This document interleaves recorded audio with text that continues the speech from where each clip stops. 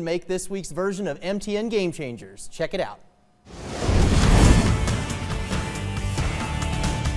Number 5, college men's wrestling. Warner Pacific College visiting the University of Providence. Redshirt sophomore Jaron Comack got off to a slow start and fell behind 6-0 early in his 141 match against Zach Cius. But in the second period, Comack turned it on. Without letting his opponent up, he earned 2 straight 4-point near falls before finally completing the pin in a huge win by fall for the Argos. At number 4, N83HL hockey. Great Falls Americans versus the Missoula Bruins. On the power play, watch Trent Cowden's blue line shot get deflected into the top corner of the goal by goalie Kyler Mack. Clutch goal there, but the Bruins get the last laugh at the end with the win. At number 3, the brawl of the wild, Montana versus Montana State. 3rd and long for the Cats, and it's a handoff to Nick Lassane here, and he finds a hole and he's gone. He takes it 71 yards to the house. As a team, Montana State racked up 322 rushing yards on the day and 4 touchdowns in a huge 31-23 win to boot the Grizz out of the playoffs.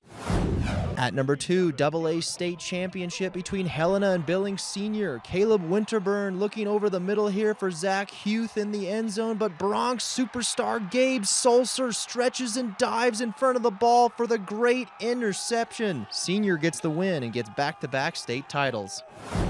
At number 1, 6-man championship game between Westby Granora and Bridger. Coulter Zentner scrambling around and looking to pass here. He finally throws off his back foot, but look at the great one-handed snag by Jeremiah Payne for the interception. Fancy play there from the big quarterback. Westby Granora gets the win and the first ever state title in program history.